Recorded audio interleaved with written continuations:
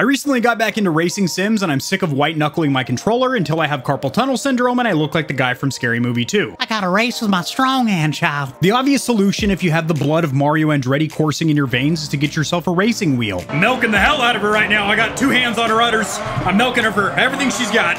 Everything you got. Now, generally, when I play racing sims, I ain't playing. I got a full tracksuit on, gauntlets, and I have the catheter hooked up recycled into my camelback so that way I stay hydrated and don't have to take piss breaks. Check the welds on your roll cage, buckle in your 5-point harness, grab yourself some snacks, and get ready to take the pole position. Let's review this bad boy.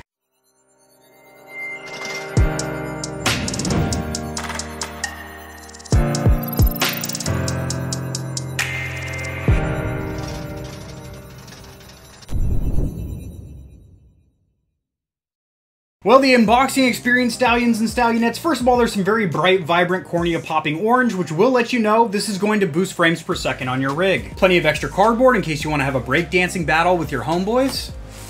And plenty of choking hazards for any small children. Let's go ahead and dispose of that properly. Inside the box, you're going to get a steering wheel controller that does look and feel incredibly premium and incredibly durable. We'll touch on that in just a little bit. Like, literally touch on it, like all over the surface area of it. You get an instruction manual with some Egyptian hieroglyphics. Might be Chinese, could be. Now the instruction manual is a little bit of a mixed bag. I'm a bit of a snob or connoisseur when it comes to instruction brochures and pamphlets, and this one strikes a couple chords with me, a couple of positive notes and a couple of G minors, if you will. First of all, it does have a good font. It is easy to read. It does have a little color pop of orange. That's their branding or theme color. And it does have pictures. What I don't like, it has an absolute slew of languages and English is buried in the middle. Now, I get that this is a global or international product. However, I guess I'm just selfish. I think that my country is the best and it should take priority when it comes to instruction manuals.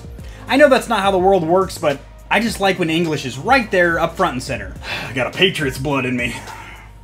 Then you have a couple of clamps. These are for BDSM use, so you're going to use these later with the old lady. Just kidding. These are actually to clamp this onto your desk. Whether it's on PC or console, you do have two different methods of actually mounting this wheel, as you want that very sturdily, I don't know if that's a word or not, you want it quite sturdy in its mounting because you are going to be whipping that wheel around, and the last thing you want is to be in corner 3 on the last lap trying to overtake on the inside and the thing comes loose off your desk.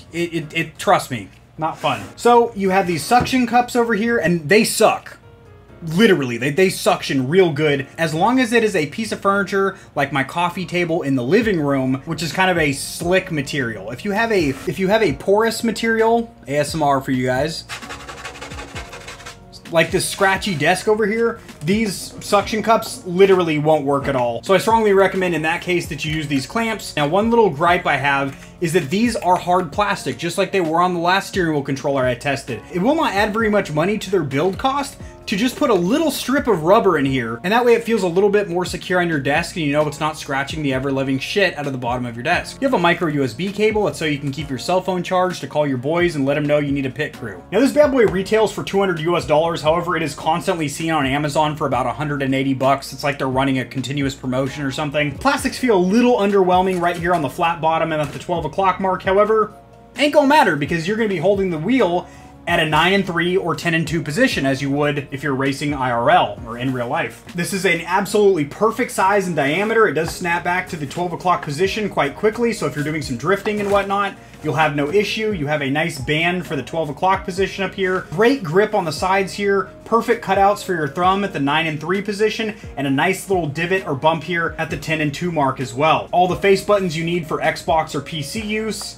And these are actually really well spaced out and have a nice tactile click or feedback to them. They're not mechanical, they are membrane, but they do feel incredibly clicky and nice. Now paddles I'm not too fond of. They do have a nice tactile click to them, as you can hear, but they do feel quite cheap and chintzy. They kind of wiggle and flex around in my hand, and I do hope that on their next version or iteration of the steering wheel controller that they replace these plastic paddles with some nice billet aluminum paddles. I know that will add a little bit to the build cost, in which case it might actually increase the cost for us, the consumer, but trust me, it'll be worth it. But right here, this is what I really like. There's a switch down here that says 900 degrees and 270 degrees. So at 270, the wheel is gonna hit full lock, bam, right there, bam, right there. Let's click her over to 900. You're getting 900 degrees of rotation with this wheel. Just like in real life, you're not gonna have to use much inputs to steer, but then when you're going at slower speeds, that is when you will have to rotate the wheel further. Now this wheel actually has multi-platform compatibility, i.e. it works on PlayStation 3, 4, Xbox One, Series S and X,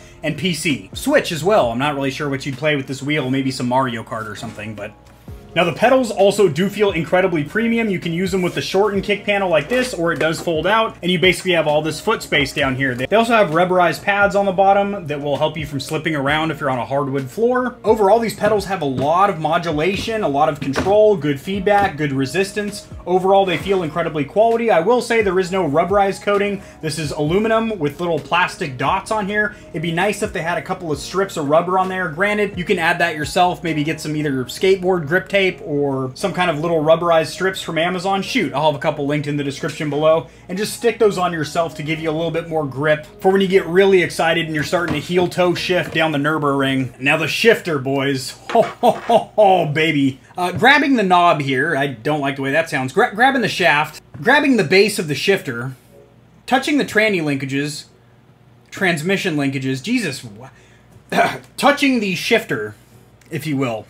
How does it feel, Kevin? You're a tech reviewer. Use your words to articulate. Paint a picture of how the product feels. I'm gonna break it down for you, sweetheart. I'm gonna paint you a little picture here. So first of all, this feels like a real short throw shifter. It has very distinct gates for each gear to let you know, okay, I'm in gear. Okay, I'm halfway in gear. I'm not engaged, which feels really good. To get into reverse, you actually push down the shifter and then click over into reverse, or R for renegade. And this feels incredibly durable, like you can bang out gears quite aggressively, and I'm not worried that this is gonna snap off in my hand or anything. This just feels like a real short throw shifter. Oh God, so good to the hand. I love shifting with this thing. I will say, one little thing, I wish that the shift knob here was aluminum, or at least had some aluminum or leather. Was leather wrapped with an aluminum top instead of just all plastic. I think it would feel a little bit more premium, or if they wanted to give you a little spice, have this shift knob be threaded, like shift knobs are IRL or in real life, and have 2 or 3 different options in the box. So maybe a plastic one like this, maybe a weighted aluminum one, and then maybe like a leather or Alcantara wrapped one as well. I know that would add a little bit to their build cost, but that little attention to detail would stimulate a lot of gamer rods, that's for sure. Awesome. And in case you guys are wondering, it is a 6-speed manual gearbox with a reverse down and to the right. All right, a couple things I want to make note of real quick. You're going to see 2 switches on the shifter, and you might be wondering, Kevin, what the heck are those things for? Well, this one is labeled low, high, and this is specifically for things like Trucking Simulator, as some of those big rigs, those 18-wheelers, if you will, those have 12, 18, or even in some cases more gears, so you can actually shift between high and low when you're hauling yourself a fat load. So you can ball when you're on a long haul. So you can keep trucking and get to fun. And then the other one over here has a P for park, and basically this sets your electronic handbrake. You know, a lot of newer vehicles actually have a switch or lever that activates the park brake, basically locks the rear wheels. Now, one little complaint I have about this immediately before even using it, just looking at it, there's actually 2 little gripes I have, or nitpicks if you will. First of all, the clamps for the wheel are actually a lot deeper, as where this is rather shallow. This is at its maximum extension here, and it's relatively shallow. So if somebody has a deeper desk than mine, because this just barely slides onto my desk, and I have a relatively low profile desk, if you will. If you have a thicker desk, this simply will not clamp onto it. So how you're going to connect this to console, i.e. PlayStation 4 or Xbox One or Series, is you are going to plug in a controller. That's what that micro USB cable was. I cracked a little funny McJokeyton about it being for charging your cell phone. It's not. That is incorrect. It's actually going to be to connect a controller to the back, which sounds kind of janky, but that's actually really common with these third-party peripherals, such as I tested a keyboard and mouse adapter for console and another steering wheel controller, and they all use that method where you have to plug a controller into the back. And basically what that does is it reads all of the keybinds or mappings for a PlayStation or Xbox controller and inputs them into this module here. And then you have a telephone or Ethernet style cable, and that does connect your pedals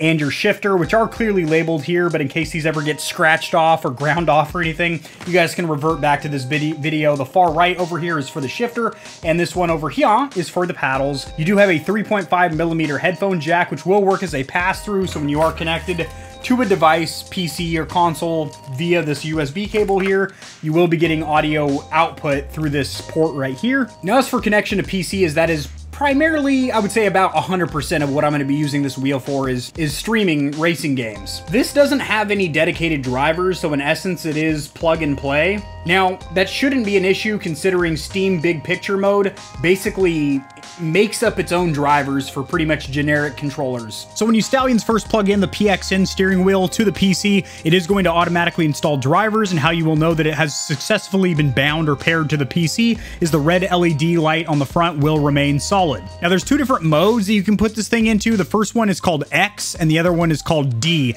And in order to swap them, you are going to hold down the mode button on the front of the steering wheel for 3 seconds, and it will flash red and then go solid, letting you know it is in the next mode. Now, basically what X is it simulates it as an Xbox One controller. So even Steam, not a generic, but it recognized it as a licensed Xbox One controller. So all of the mappings in the game will be that of an Xbox One controller. So technically the left and right pedals will be the left and right triggers. To get this bad boy working, come up here to the top left where it says Steam, go to settings, and then come over here to controller. Click on general controller settings, and these are actually the settings for Big Picture.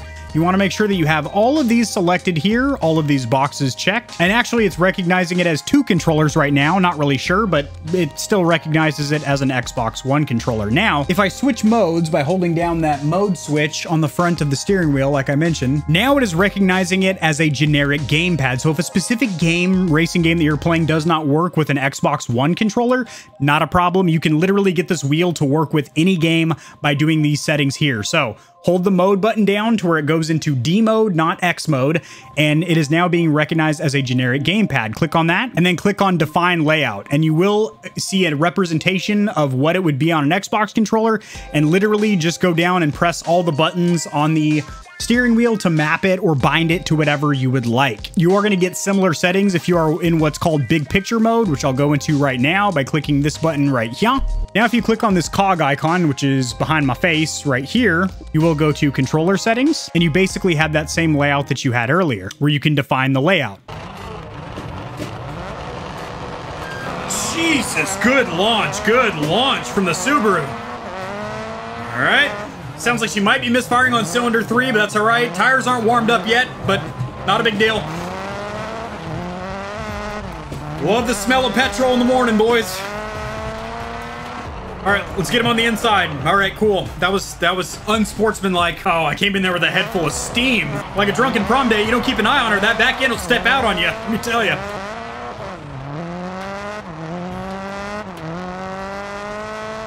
I'm barking up your tailpipe, sweetheart. Ah, damn, I cut track. I'm gonna take a penalty for that. Stewards are investigating you for corner cutting. Yeah, I'm getting investigated for corner cutting, guys. I have more integrity than that as a racer. I'm ashamed of myself.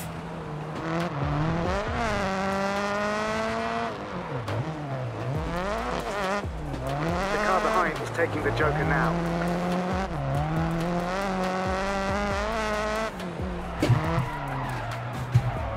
She's squirrely, boy. She's squirrely. Come on, baby. I'm milking the hell out of her right now. I got 2 hands on her udders. I'm milking her for everything she's got. Everything you got. Everything you got. Everything you got. Everything you got. You ain't cheating, you ain't racing. Dale Earnhardt said that. So is the PXN V9 actually worth the money? Is it a good buy at this price point? I would have to say yes, considering it has some key features that you really don't get at the $180 price point. First of all would be, well, a shifter period, but especially an H-gate or 6-speed manual transmission that isn't just a click forward and backward, but actually stays in position in 6 different gears. 2 would be 900 degrees of rotation, and the fact you can swap it or switch it between 900 and 270 is pretty sick. And then also the vibration is very, very good, and it does have 3 pedals. Again, a feature not usually seen in the $180 price point. So the only premium feature that it does not have would be feedback. So it has vibration, which does actually feel pretty good, but it does not have feedback motors, either gear, belt, or direct drive feedback, which basically jerks the wheel when you hit different surfaces. So maybe you lose traction for a minute and the wheel gets very light, and then when you snap back traction, it kind of jerks the wheel a little bit. Or if you run off track, you feel it judder back and forth because you're in the grass or gravel. That, to me personally, is not a big deal, considering whenever I had wheels, thinking all the way back to the PlayStation 3 era. I had the Driving Force GT wheel for PC and PS3, and I would find myself constantly turning down or completely off the force feedback because it can be a little bit intrusive in games. I get that for racing simulator purists, it gives you the most realistic immersion into that racing scenario. But if you're just trying to be quick or do good at the racing game, a lot of times it's jerking you around a lot, which I get, again, is simulating how it would actually be to drive that vehicle, but it can be a little bit much. So for me, I honestly turned it down or off a lot of the time. So for me personally, it's not a big deal that it doesn't have feedback because I would probably turn it down or off anyway. So yes, I do think it is a good buy considering the most comparable wheels are around the 250 to 350 mark, and that's some of the Logitech G series as well as some of the Thrustmasters, which some of them actually don't even include an H-gate shifter. You actually have to buy that separately. It's like a $50 or $60 add-on. So if you're looking for something with an H-gate shifter, 3 pedals, 900 and 270 degree rotation, pretty good vibration, and compatibility for PS3, for Xbox One series, and PC. That is another thing I forgot to mention, is a lot of these wheels from Logitech and whatnot are specifically blue branded or green branded, i.e. they work with the Xbox and PC or the PlayStation and PC. This works with both, so that's kind of cool. So overall, as of now, I do strongly recommend this wheel for $180. Even at its recommended MSRP of $200, it's not quite of a sweet buy at that price, but it's still a good product. And in my opinion, this is a very, very good entry-level wheel, but I'm using air quotes because it has a lot of features that a lot of the mid and higher end wheels have as well, such as 900 degree lock, 6-speed H-gate shifter, and 3 pedals. So really, if this had a good feedback motor on board, this would be the equivalent of a flagship steering wheel. Also, some of the materials start getting into leather wrapped wheels with aluminum instead of just all plastic and rubber. Also, I would strongly recommend that if you pick up any racing wheel and you're going to start getting serious about racing sims, that you get yourself some kind of a stand. It doesn't have to be some crazy cockpit with an actual Recaro racing chair and fans that blow in your face to simulate wind or anything like that. But this is actually the cheapest one I could find on Amazon with good ratings. And basically, it's just an aluminum frame that has full adjustment for your shifter, your pedals, and your steering wheel. I'm actually going to be picking one of these up in the near future to go along with this PXN wheel, because clamping to my desk, it felt a little bit cramped and I just didn't really feel comfortable. So just a little pro tip, or bro tip, if you will. Hey Stallion, so I'm throwing this in at the end here in post editing. I just wanted to add on that I will be doing separate tutorials getting this wheel set up for different games, getting keybinds to make sure that your shifter and your clutch pedal is working with all these games. I did walk through how to get it set up in Steam Big Picture, but that was just a general overview. Again, I will be doing tutorials for this wheel in specific games. And then also, this is kind of an initial impressions early review. There will be a long-term owner's review coming a few months down the road. If you guys enjoyed this honest product review, liking it will help it to get seen by more people. So this information will reach and assist them as well, which in turn helps me grow this little channel, which I do greatly appreciate. Subscribe for more content like this. I cover news in the gaming community and industry, as well as tutorials helping you get set up streaming and YouTubing, and I will see you tomorrow because I upload daily. Peace!